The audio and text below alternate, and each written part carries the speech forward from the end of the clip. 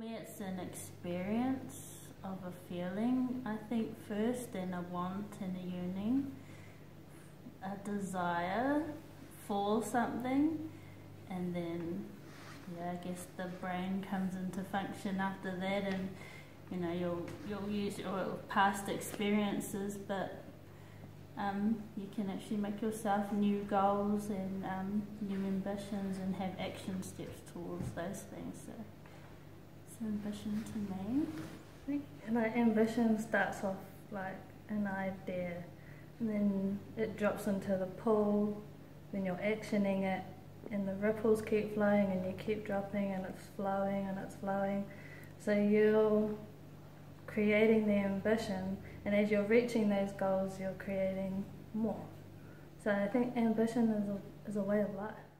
In our culture, the nothingness in return gave everything, and so ambition is everything that we are.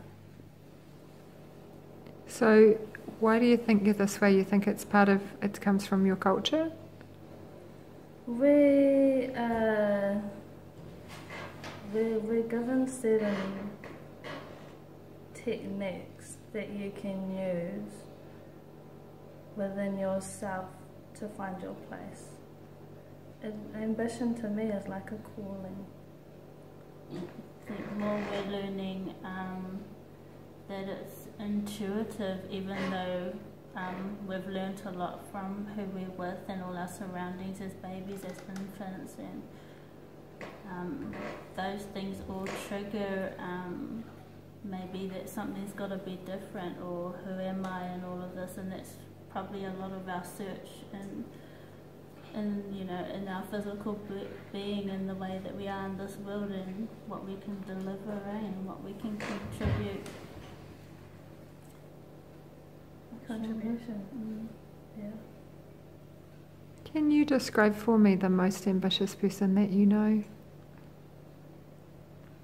I think, yeah, talking about it, because we get quite, like the reason why we're here in Rangitoki and we're so connected to it, like we always come back to this place. It is like a pakeke thing, which we discussed with Mererangi, and I can often go back, like I can see the faces of my great-great-grandparents and their ambitions and the things that they did with rongoa and healing, and I can see like themselves and me now and healing and health, and that's a part of why we're on this health journey, and you just don't even know why, but I think it comes from, yeah, from them and them and them and them, and then it's like, oh gosh, is that what happened to me?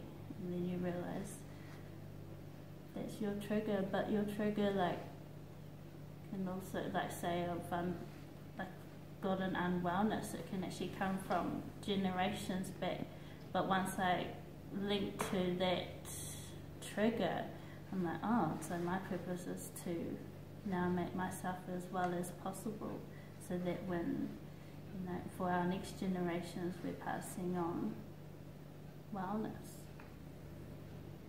So I think, yeah, in that respect, it would be, ambition would be like enduring the change and also inducing a change for somebody else.